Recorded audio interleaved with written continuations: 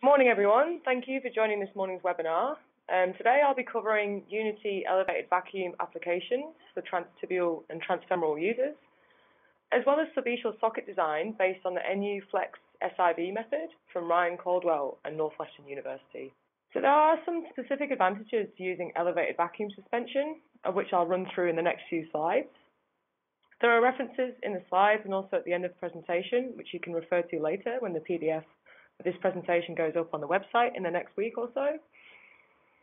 One of the benefits of elevated vacuum is that it provides a very firm suspension, which provides excellent security and improved proprioception for the users. There is also evidence that elevated vacuum tends to assist in maintaining a more constant volume and therefore decreases the need for users to add additional socks throughout the day. There is also evidence that has shown that it assists in wound healing by drawing fluid back into the limb, improving circulation through the residual limb, thereby promoting wound healing. It can also provide good distal comfort to bony and sensitive distal ends, as long as the socket fits properly, through ensuring good volume and length matching. And normally there's a volume loss of 4 to 10% during the day, and 90% of this loss actually occurs within the first 2 hours of the day. And a study by Board et al. Has found that this can lead to poor socket fit and pistoning, and in turn users can then get a loss of proprioception and a feeling of insecurity in gait. The activity-specific balanced confidence scale was significantly increased when using elevated vacuum, and you can therefore argue that you are helping to improve the safety of the user, as it indicates a lower predictive incidence of future falls. This study also reports an increase in improved functional outcome, with a reduction in skin problems such as blistering and skin breakdown, and also increasing the user's walking time, indicating that active vacuum has the potential to actually increase someone's mobility. And here is some further evidence relating to volume control. The findings in these studies show that vacuum-assisted sockets have been shown to eliminate daily volume loss, as well as a more symmetrical gait being observed due to the reduction in pistoning and maintaining limb volume. Standards found that when the limb volume decreases, the socket will be loose, often causing pressure to bony prominences, which may result in pain and/or injury. And using active vacuum has been shown to eliminate some of these problems. This evidence indicates that active vacuum is something that we should be considering as a necessity for users, as opposed to just a nice to have. And here is a summary of all the primary benefits of the Unity system. It's a sleeveless system which helps with increasing knee flexion range and also ties in with the increased reliability, as we are minimizing the risks of leaks in the system from knee sleeve punctures. It only adds around 130 grams to the weight of the limb, and it's housed within the foot shell, so it is discrete, it's not adding any extra bulk, and it doesn't depend on a shock mechanism. Therefore, it doesn't add anything additional to the build height of the limb. It is simple and efficient, as it is quick and easy to elevate and release the vacuum levels, utilizing the deflection of the foot module to draw vacuum. The pumps are also retrofittable on the new ProFlex range, as well as the Balance Foot, the Balance J, and the Össur. And in terms of who this is suitable for, it can be used for transtibial and transfemoral users from low to high impact levels. And the weight limit is purely determined by the specific foot modules. For your transtibial users, you are looking at utilizing a ceiling V liner or a ceiling X. And if the users have very conical residual limbs, be addressed by utilizing a distal cup to create a more cylindrical shape, which is then easier to work with. There are a few indications for using Unity, contraindications for using Unity, if the user has a very short residual limb and therefore cannot use a ceiling V or an X. And in this instance, however, you can consider using a sleeve and cushion liner to address this issue. Elevated vacuum requires a total contact socket. Any gaps or pockets in the socket will cause major issues with blood and fluid being pulled into the gaps. So if you can't maintain contact distally between the liner and the limb, then this is not a recommended solution. If you're expecting big volume changes, so for instance for interims, it's not really ideal until they have become more stable. Otherwise, you'll be changing the socket quicker than you would ideally like to. And the building blocks of the Unity system are outlined here. So for your transtibial users, you have the choice of the ceiling V or the X, and for your transfemoral users, you have the choice of the ceiling X TF liner. There are also valve choices. You have the TT and TF Unity valve kits, as well as the Unity 544 valve kit that can be used for both TT and TF users. You have the choice of a wide range of flex foot options, including the new ProFlex range, and these can be ordered with a vacuum pump mechanism or retrofitted at a later date. The Unity system consists of a pump mechanism, which utilises the movement of the foot in order to draw air from the socket. In this example, upon heel deflection, the frame moves up and the support blade moves down, thereby expanding the membrane. When air is efficiently drawn out of the socket, check valves ensure that the air does not flow back into the socket, and the heel pad acts as a secure support for the Unity's upper blade. And when the membrane deflects, air is efficiently drawn out of the socket. Fitting a flex foot is no different from previous procedures. You just need to select the appropriate size and category. The selection charts can be found in the catalogue, and then obtain a good static alignment as well. So just remember that you can actually use wedges during dynamic alignment to achieve the optimal result for the user. The Unity pump elevates vacuum to negative 22 inches of mercury. However, normal operating pressures are around 16 to 20. As mentioned earlier, the added weight is around 130 grams. We recommend that you run the tube medially to prevent any damage from foreign objects. And the vacuum and exhaust ports of the Unity pump are exchangeable for right and left. And the shipping default is left, but these are easy to switch over, however.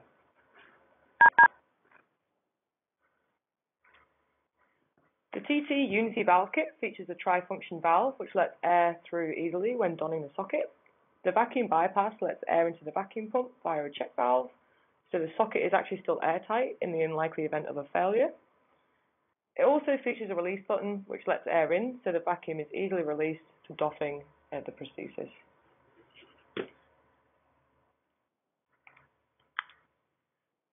The valve kit adds no extra build height to the system, and we recommend disassembling the valve before trimming the thread to avoid getting any metal shavings into the system.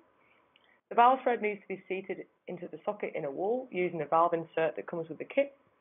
And we also recommend using good quality silicone sealant, such as the one on the screen here, and do try and avoid placing the valve laterally in order to protect it. And we strongly recommend manufacturing with PETG in order to prevent any leaks occurring. Another option for your Unity valve for both transfemoral and transfibular is the 544 valve. You get a socket adapter that you laminate into the socket in the appropriate alignment, and then the Unity plate then sits underneath the socket adapter.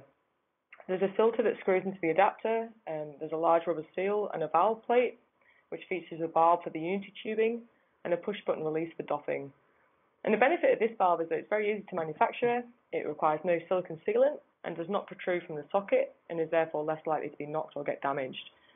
So just ensure that you use 1-minute adhesive to attach the adapter to the socket for either your check fit or definitive socket.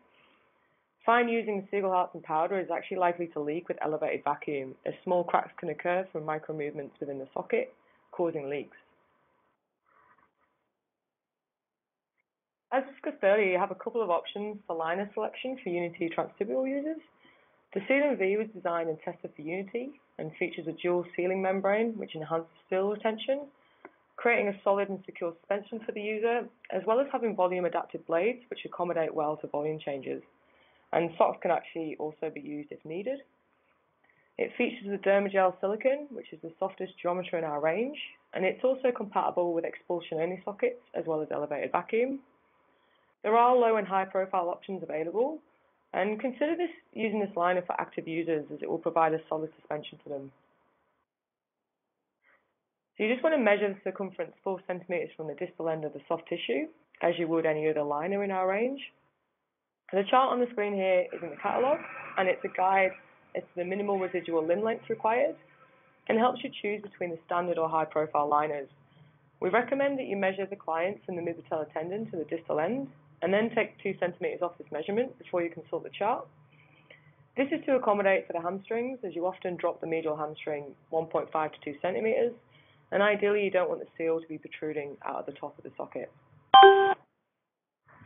Distal cups are excellent if you have someone who has a very conical and bony residual limb.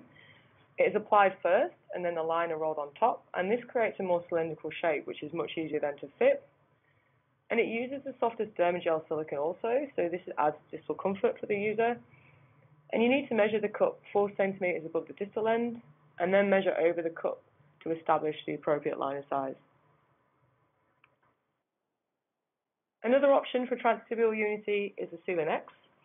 It's a combination of a cushion liner, the same profile as our Derma cushion liner. However, it has a specifically designed seal ring, which can be positioned individually for the user. So it can actually be brought more proximal to enable elevated vacuum over a larger surface area, and it can be positioned to avoid problem areas also. Donning and doffing the liner is much easier than other sealing liner designs, so this is something to consider if you have a user with poor hand dexterity. It also features anatomy-forming fabric, which allows a greater ease of knee flexion. If sealing is not practical for all circumstances, then this also makes an excellent cushion liner that can be combined with a knee sleeve. To select the appropriate ring size for a client, you want to take a measurement on their skin, where you would anticipate the seal edge will sit, commonly at least 6 centimetres below the mid-patellar tendon.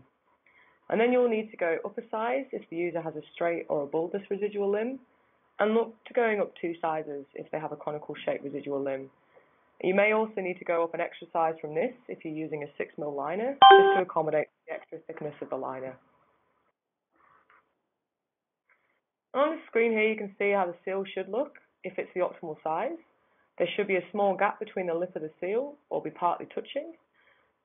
If the seal ring is too small, the lip of the seal will be compressed around the circumference of the limb. And if it's too large, there'll be a large gap. And we recommend using a fitting kit, which will then help you evaluate the optimal size for the user. Here's an example of where you want the seal to ideally sit. The photo on the left shows the seal is protruding out of the socket. This may cause loss of suction, so make sure that you're not positioning the seal too proximally. And as I said earlier, ideally at least 6 centimetres below the mid-patellar tendon. Pay attention to the posterior trim lines, just to ensure that the seal is not protruding out of the hamstring relief.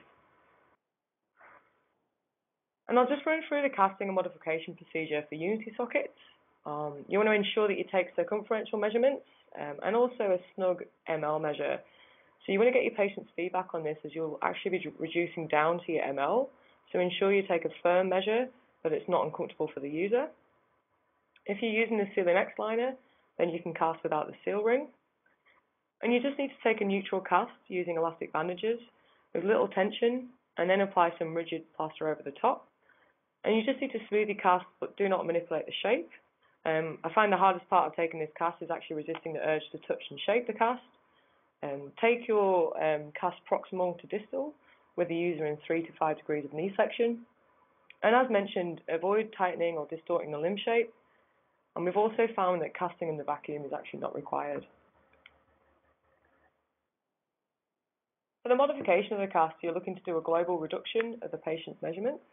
So not a graduated reduction, a proper global reduction of 3 to 5%, depending on residual limb shape and size. Reductions up to 6% are possible for larger, fleshier residual limbs. And just reduce your cast to the correct ml measure that you took at the initial stage. If you are using the Sealant V liner, then you want to level out the seal area on the positive model before you start your global reductions. You do want to avoid removing plaster over bony prominence or sensitive areas, such as the fibular head and tibial crest. And avoid building a posterior shelf as well to avoid widening the AP. And then the important thing to remember is actually to remove 6mm distally off the cast whilst maintaining distal end shape. When evaluating the check socket for a Sealant V, you want to look for equal pressure distribution around the seal. You're looking for the seal to sit at least 1 to 2 centimetres below the posterior socket trim line. And you can observe the volume adapted blades through the check socket, and under normal pressure with an ideal fitting, the blades will be flattened against the socket wall. If you have areas of low pressure, the blades will be barely touching the seal to the socket, and you will have an increased risk of suction loss. So you'll need to tighten the socket if this is the case. When evaluating the check socket of a Sealant X, you are looking for even pressure around the circumference of the limb, with the seal ideally sitting again 1 to 2 centimetres below the posterior trim line.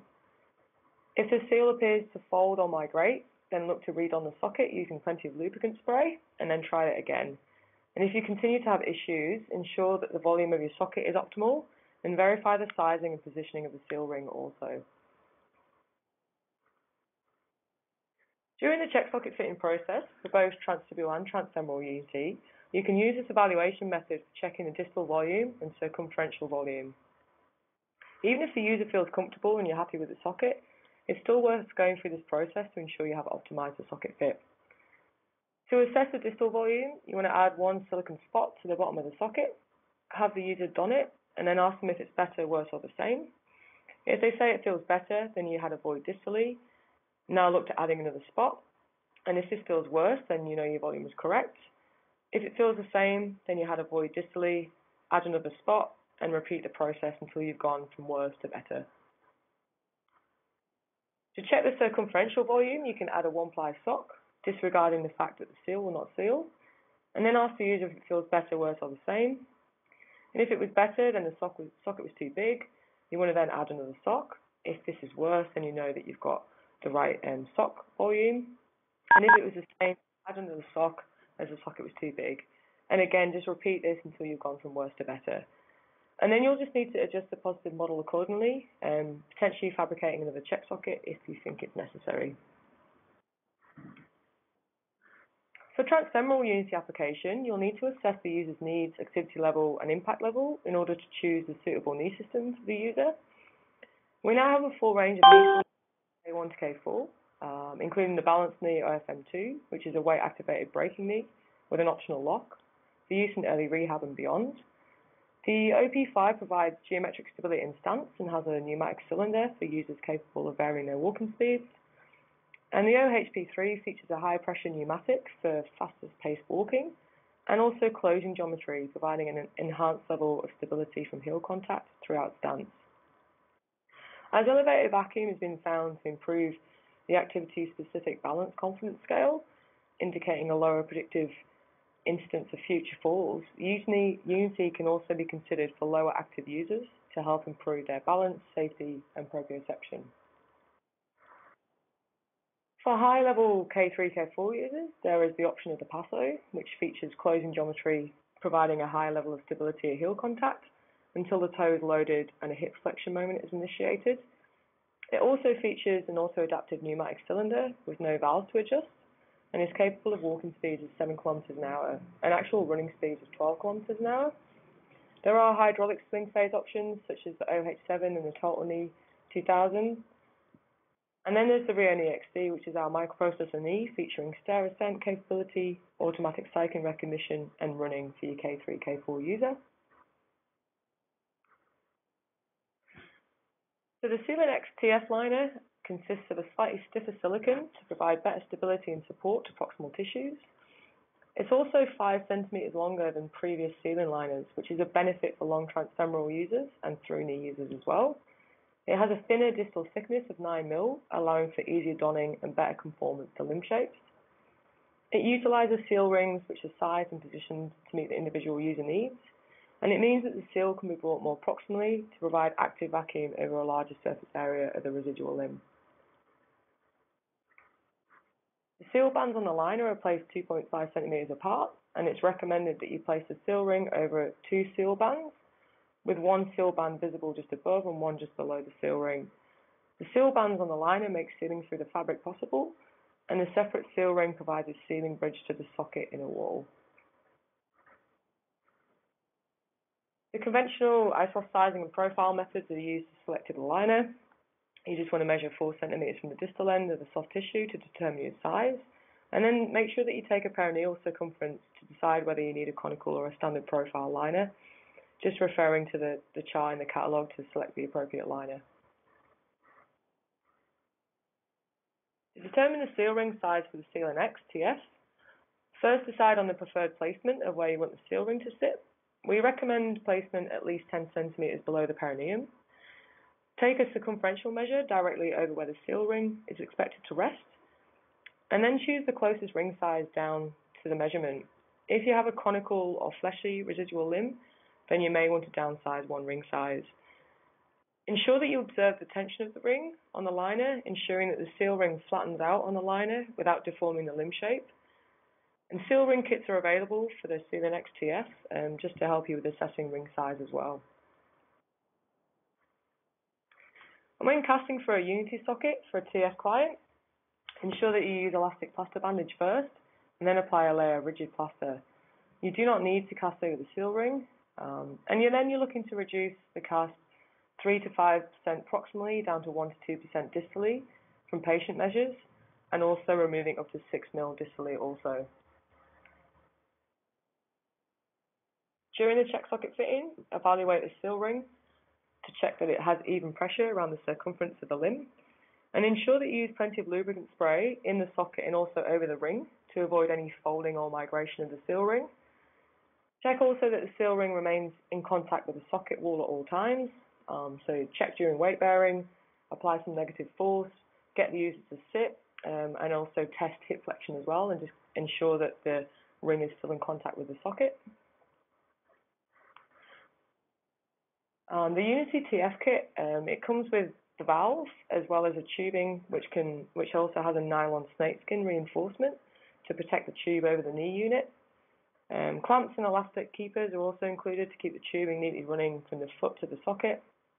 And there's also an accessory kit available containing tubing, clamps and elastic keepers as well. Well, I'm now going to talk and discuss Subischial socket design, specifically the NU-FlexSIV method from Ryan Caldwell, Stefania Fatoni, and Northwestern University. And they've actually developed a teachable technique for Subischial vacuum sockets, and that's all available online for you to access. Ryan has been fitting Subischial sockets for over 10 years to over 125 amputees, and he's now publishing results with Northwestern, as well as sharing his method and providing free training courses for prosthetists. The main aim of the Subischial socket is to provide comfort for the user without limiting function, and the trim lines of the socket typically sit 25 mil below the ischial tuberosity and 50 mil below the greater trochanter. This is achieved by global compression of soft tissue to relieve pressure on the distal femur, and the user benefits from an increased range of motion as the socket wall no longer limits movement. It utilizes transtibial liners, which are then undersized 10 to 30%, depending on tissue consistency, and the definitive socket consists of a flexible inner and a carbon outer featuring lowered trim lines.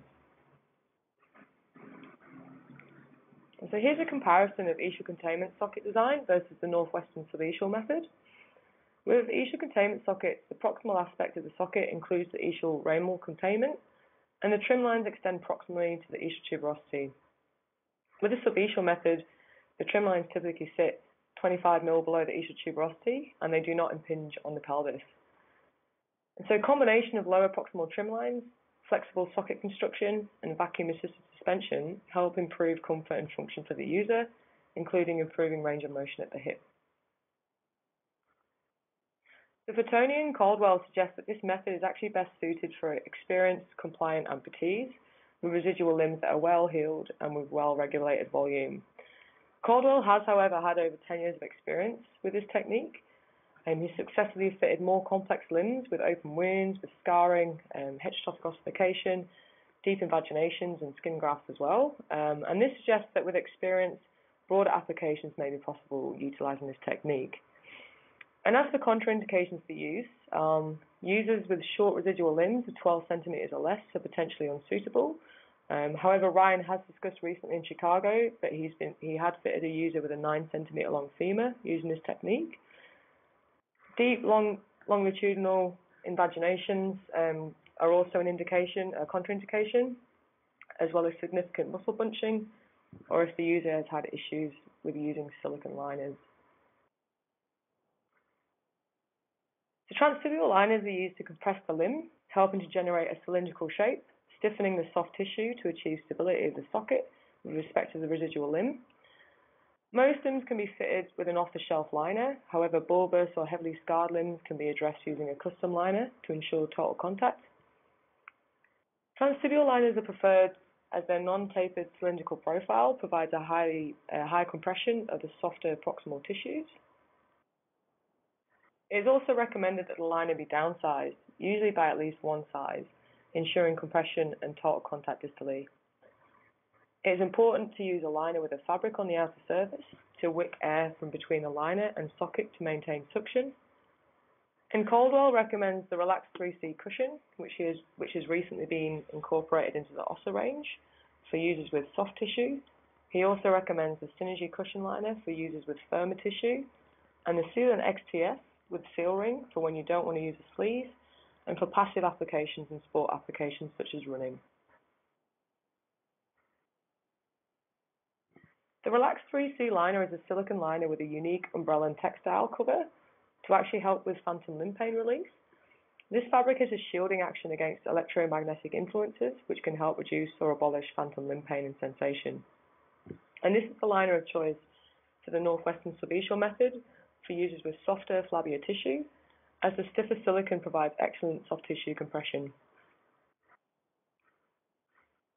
The Synergy cushion liner is also used for this technique and consists of a firm silicone outer layer to provide soft tissue stability and a softer inner layer of silicone to provide cushioning. This liner is a durable option. It's got a 9-month warranty, and Caldwell recommends the Synergy liner for users with firm tissue for this technique. And the Sealant XTF liner consists of a firmer silicone to provide good stability for support to proximal tissues. It's suited for users with long residual limbs, and you can utilize this with a seal ring, making this option sleeveless. Caldwell is using this liner for passive as well as active vacuum, for sport applications such as running, and for instances where the outer sleeve is not wanted. So the casting process is very simple. The cast is actually taken with the user in a seated position. Have the user don a liner, pulling the liner up and then deflecting it so that the liner sits at the gluteal fold. And the deflected liner actually provides increased compression over the proximal soft tissues. Wrap in Glad Wrap and then don a thin sock. And ensure you mark the anterior midline and take measurements in 3 centimeter increments. Using an ml gauge, hold the medial arm against the proximal edge of the liner, approximately at perineal level, and then the lateral arm is moved towards the limb, noting how much compression can be achieved when pushing subtrochanterically. Cast using fiberglass casting tape, with the user in a seated position, with their residual limb flexed and abducted. Start casting proximally from the lateral side, wrapping medially. And at this point, make sure you take a note of how easy or hard it is to remove the mold, as this will affect the percentage reduction that you will do on the positive model. It's also important at this stage to classify the residual limb as symmetrical or asymmetrical, as this will also impact on your modification. This algorithm is freely available to view online, and it will provide you with a guide to modification recommendations for your positive model. And the really exciting thing about this technique is that if you accurately follow this procedure and recipe, you will get results that are very close and very consistent. And I'll just take you through the algorithm. So if you remove the mold and it was difficult to remove and the user has firm tissue, then you'll be looking to reduce 4% proximally, 2% distally. But if it was easy to remove the mold and they have a very firm tissue, then you want to do a 5 to 3% graduated reduction. If the user has soft tissue and the mold is easily removed, then look to doing a bigger reduction of 6 to 4%. If the mold is difficult to remove and they have soft tissue, then reduce by 5 to 3%. This algorithm also contains advice of where to remove the plaster from. So if you have an asymmetrical cast, then it is recommended to take more plaster away from either the lateral or posterior quadrants of the cast to make the mold more symmetrical. If the cast is symmetrical, then you're looking to remove plaster equally from both the lateral and posterior quadrants. To determine soft tissue consistency, evaluate with the patient sitting down. And soft tissue can be classified if there is minimal shape change with contraction. Firm tissue is when there is a noticeable shape change with contraction. Limb shape is evaluated by viewing it anteriorly and laterally to determine whether the lateral and posterior edges of the residual limb are parallel to the midline, or whether they angle away from the midline of the limb proximally. The limb is classified as symmetrical if the angulation away from the midline is of a similar degree for both lateral and posterior edges, and it is classified as asymmetrical if one edge angles away from the midline more than the other. The goal of rectification is to make the posterior and lateral edges nearer to parallel to the midline of the limb, with the amount of plaster removed dependent on symmetrical or asymmetrical classification. So these diagrams on the screen show the relative amount of plaster removed posteriorly and laterally based on whether the limb is considered symmetrical or asymmetrical. With the positive model, look to transfer an anterior reference mark and line of progression onto your model. Draw your ML reference points at right angles to the AP line, creating your quadrants. And I find it helpful then to divide this again. It will help you determine where your rectification needs to be. And you need to ensure that you focus your percentage reductions purely in the proximal and lateral area, flattening them into a boomerang shape that you can see on the screen here to your recommended percentage reduction. And then you just look to blend in these modifications, creating a round barrel-like shape, and then basically just smooth the rest of the cast, removing any bumps. And these photos show the areas that have been modified in the positive model, focusing in the proximal and lateral quadrants. Very simple modification to make, and my advice is to make sure that you are accurate with your percentage reductions, and then you'll end up with a result that will be very close. When assessing a check socket, assess the circumferential volume using SOX, following the better, worse, or the same method I discussed earlier. Assess the proximal trim lines. You're looking for the trim lines to sit 25 mm to 50 mm below the GT and 25 mm below the IT. Deflect the liner over the proximal top of socket, and then seal using the ISROS knee sleeve to seal against the deflected liner. Obtain vacuum from the Unity pump by having the user take some steps. And then you want to check for any lateral gapping. And the proximal tissue should feel firm, indicating adequate amount of soft tissue compression.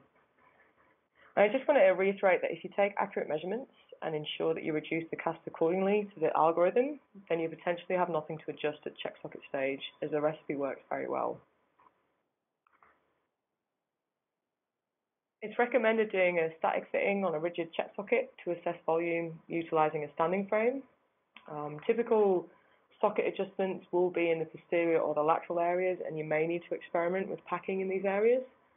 And once you are happy with the volume, then you can proceed to dynamic alignment. And it's recommended not to trial a rigid socket for any longer than the initial check fit, as the rigid check socket will not feel comfortable proximally after a long period of use, and it can also cut into the liner. So if you are happy with the volume and shape of the check socket, then just go to a definitive socket. And as I mentioned earlier, elevated vacuum is not imperative. However, it has been shown in the research to improve comfort over passive suction.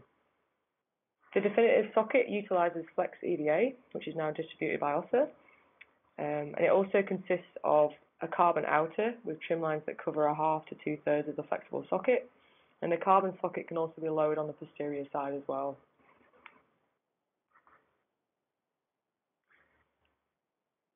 I'm just going to play some footage of users trialing their first subischial sockets with the Unity elevated vacuum. And if the videos do lag, they will be available to download and view on the website when this is uploaded in the next week. I just want you to observe the high level of control and lack of lateral shift on all three subjects. All three subjects were using Unity elevated vacuum. However, it is worth noting that with research, the research states that there was no difference in the level of stability when only using passive suction. However, the socket was reported to be more comfortable with active vacuum.